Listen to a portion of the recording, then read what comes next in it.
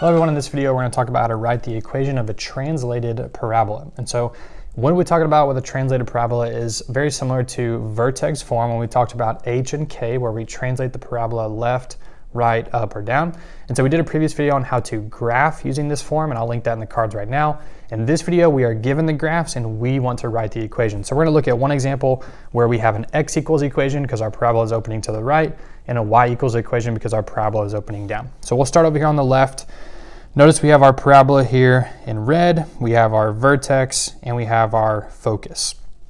So the first thing we want to do, since this parabola opens to the side, we want to write our equation with x equals, and our equation is 1 over 4p, and then we're going to write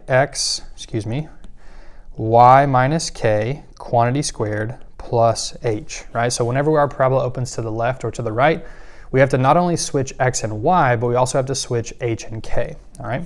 So now we can use our focus to plug in our value for p. We can use our vertex to plug in our values for k and h. So we'll say x equals 1 over 4.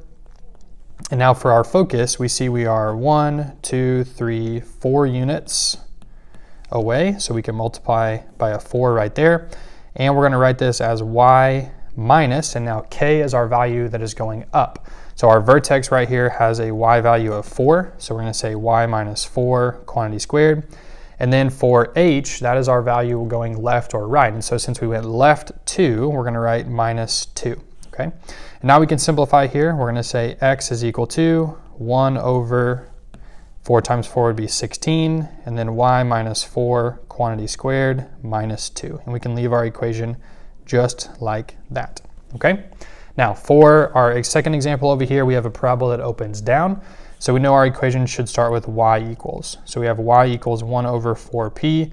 And now this time we're going to have x minus h, quantity squared, and then plus k. All right, so this example would probably be our standard or our normal, I guess you could say, equation where we have y equals, like for a parabola that is a function. And so in this case, x minus h squared and then plus k is how we would write that. So we can go ahead and do the same thing. We see our focus here, and so we can use that to find our p-value. So we have 1 over 4 times, and now notice our focus is lower than our vertex. So it's down, and each of these is 2 units, right? 2, 4, 6, 8, 10. So we have 2, 4, and 6, right? So that's a negative 6 for our p-value. And then we have x, and now for h, this is left or right. Notice our vertex right here, we have an x value of negative 6, right? So if we went left 6, that is a plus 6 for our equation. And then for k, our vertex is at a negative 4, so we're going to write minus 4.